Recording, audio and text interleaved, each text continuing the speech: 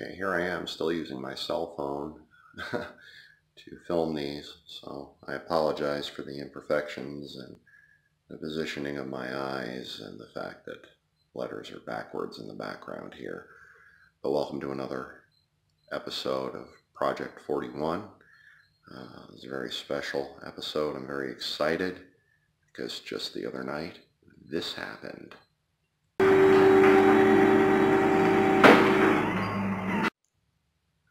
Okay, I've been working on the trunk a little, scraping up the deteriorated mat, taking a vacuum to it. As you can see, there are spots where it still has the factory black chassis paint. It's in very good shape. I'm not disappointed. I'm not finding any rust anywhere yet. I mean, it is a Colorado car, so, but she is in impressive shape. Okay, taking a breather from cleaning the trunk and getting distracted, I figured I'd show you some of the stash here. Things I've collected from the two shows at Rhinebeck, and some mail order stuff. I'm going to open those goodies on camera. I'm very, very excited about what's in those boxes. But there's the carburetor that's going on her, intake manifold, valve covers, transmission pan with a drain plug, my air filter, the original cold air intake.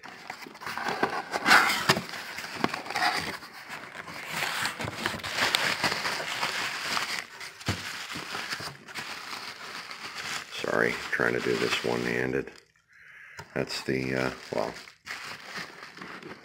vacuum booster for the power brake setup. What I'm actually going to be doing is mounting the master cylinder where the stock master cylinder is beneath the driver's side floorboard, and have a stock looking pedal, but it's still going to have four-wheel power disc brakes. And I'm going with basically the same setup that was in the 79 Caddy donor car. Got here my air horns. On the second tier beneath here is a reserve air tank and the compressor. Whoops. Headlights with built-in parking lights and turn signals. And, well, here, I'll show you why. You can see I've already started taking the nose apart, or re-disassembled. In 1941, cars had an awful lot of trim. I mean, well, a lot of cars did. Luxury cars did. We're talking just before World War II broke out, and then all of a sudden there were cars without trim, cars with painted trim, and then no cars at all, as the factories geared up to build war machines, which is the way it was done. But as you can see on the front fenders, you've got a big trim ring around the headlight with this to bridge up to here, and this was the turn signal. Yes, it had turn signals in 1941. And there's a big, gaudy lamp, big ornate thing that sits on top here with that, which I don't care for. And then on top of that, you have the spear down the side, which I may or may not leave. It is a big fat fender. It probably wouldn't hurt to have at least one spear. But I think the combination of the two makes it look a little gaudy, so I'm going to go with a plain trim ring, and I'm going to shave this completely off. You know, the holes in the fender will be patched over, and there'll be a plain trim ring, and then I'll have those headlights with my built-in directionals. There's the Caddy motor. Oh, there you go, kiddies. A glimpse of what's going to be the interior. Gonna get those seats upholstered in GM beige. Going with a lot of GM beige to match the steering wheel I got, which, ooh, let me show you the steering wheel. It's beautiful. That's my transmission pan.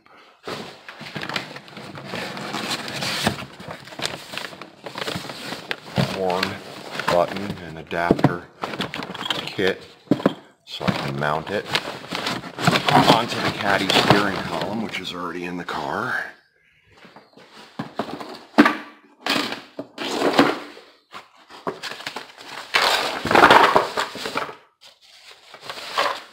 As you can see, it's got a chrome grip, and it's not your typical banjo wheel that so many hot rods and street rods have. Those 3-spoke banjo wheels, I've seen so many of them lately that I don't ever want to see another one again. You know, I've seen variants of this boomerang style wheel. Not often, but I have seen them, and I like them. And on top of that, they're different, which makes it appeal to me even more. I don't want what everyone else has. That's part of the reason my daily driver is not a Mustang, because every schmuck and his brother has a Mustang. Nothing against them. I love the cars, and some of my good friends have them. But if they're too popular, I kind of lose interest. I gotta be me. I gotta stand out from the crowd. Yeah, sure, Dave. Knock your shit to the ground. Inline electric fuel pump, which puts out roughly 7 psi, which will be perfect to feed the chrome toilet. We don't want too much. It's hard to find electric fuel pumps, I have found, that are good for carburetors. Most people are going with fuel injection these days, and with fuel injection you're running at least 40 psi, which is way too much for a little needle valve in a carburetor. Now these are wheel spacers. Well, they call them wheel adapters because they come with the lug nuts to mount them and the lugs. These are 2-inch wheel adapters, and the reason I got these is because the rear end that came out of the caddy is just a skosh too narrow for the 41, and so those wheels tend to rub on the inside a little bit. So I'm going to go ahead and put those wheel adapters on when I yank the wheels off on the back to do my thing with the brakes and such. Oh yeah, all kinds of rigging under here. The rear end I never did get bolted in place. It's scrapped in place partially and partially bolted in place. So that will have to get taken care of. Well, again, there's my glorious trunk. I was so happy when I started cleaning that out. And in the Speedway box over here, we have motor mount adapters. Why do I need adapters? I'll take a look at how far forward the engine and transmission are sitting. Even if I cut out some of the inside of the gravel plate here, I'm still not going to have enough room for what I have to do on this engine, what I'm going to have to bolt to it and such. And so those adapter kits are going to allow me to slide the engine and the transmission back closer to this firewall. Okay, a buddy of mine came over and I had to do the brakes on his Subaru, so I got a little distracted, a little sidetracked, and I had some other things to do today, but I have gotten back to the project, and as you can see, the nose is coming apart nicely. I have very little left to do to take her apart, but I'm definitely done turning wrenches for today. I'm in quite a bit of pain at this point. Can I tell you, kitties, getting old is not for the faint of heart. For those of you with weak constitutions, you better hold on to your boyfriends now. Okay, I got the window open. I got the door open. I started cleaning out the interior a little bit here.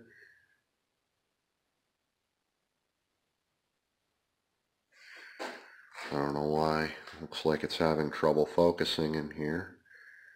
But anyway, these seats I intend to have reupholstered in leather in GM beige to match that steering wheel, and I'm going to paint the column to match. Probably going to go with a wood grain applique on most of the dashboard and some old style looking but digitally powered gauges over there. And that radio is going to come out, and I'm going to use that as a center console for a bunch of things: the sound system, navigation, probably air conditioning controls. Going to go with vintage air. Haven't gotten a hold of them yet, but I intend to. Over here is the fender and the hood. I found the front bumper was stashed in the car. And as I promised earlier, I'm going to open up this special delivery package right here on camera. I'm particularly excited. I got in touch with this company up in New Hampshire. They've got a whole lot of goodies. I am far from being done ordering from them. Okay, so what we have here in the little box are my power door lock mechanisms.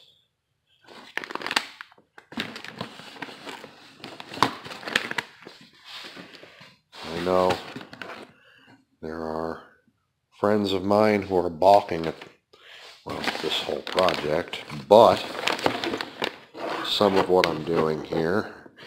These are the conduits that are going to go between the doors and the door jambs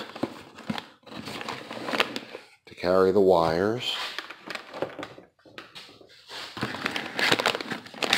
But, where was I going with this? Oh yeah, as I have explained to many people, there is a method to my madness, and I'm doing what I'm doing for a reason. One of the first things that brought me and my wife of 16 years together was our mutual love of cars and working on them and racing them. And she now has multiple sclerosis and cannot really do much with me in the garage at this point, and does not drive very often. So I am building this car so that she will be able to drive it, and that includes those power door lock mechanisms and these power window kits. Here. Each kit comes with exactly what I need to do 2 windows. So I got 2 kits because I have 4 windows that are going to be power operated.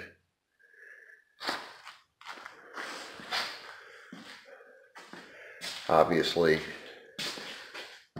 the main window slides down, the vent window twists open, but these back windows also roll down. So I've got 2 kits, each to do 2 windows. This is a particularly useful kit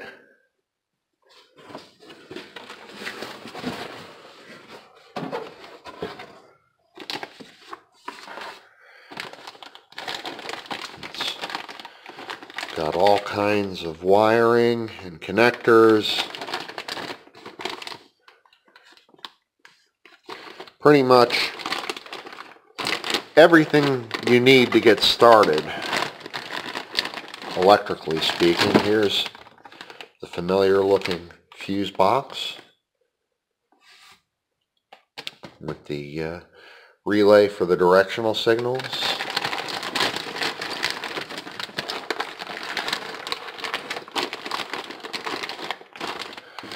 Somewhere in here I remember seeing an ignition switch with keys.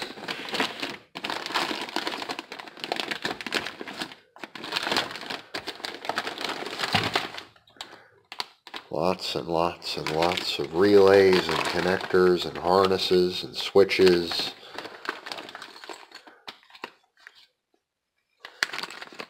Here we are.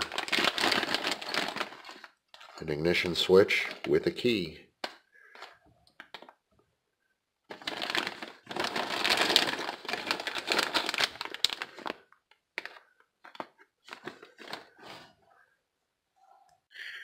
Well, I'm sorry if this episode wasn't very exciting, but I did at least want to get a little something posted up.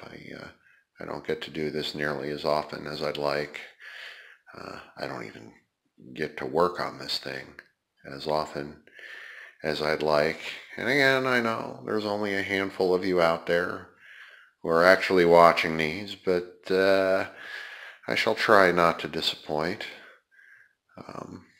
So far I've been pretty happy with the things I've found in this car as I'm getting into the project. I know a lot of times you get started on something and you don't exactly find Easter eggs, or if you do, they're rotten. This has been the exact opposite. Knock on genuine imitation vinyl wood grain veneer. I've been happy with all the surprises she's had for me so far. Still don't have a name for her. Just a musical reference for the plate. You all know I've got back in black on the SI. Well, this one's going to get some interesting combination of letters to spell out Duke of Earl. Not just because of hot rodding's popularity in the 50s, but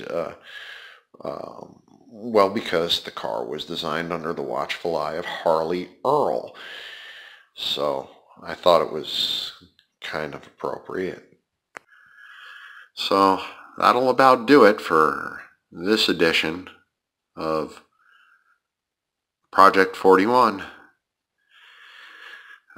Stay tuned, kiddies. You never know when I might be back to bore you to tears again.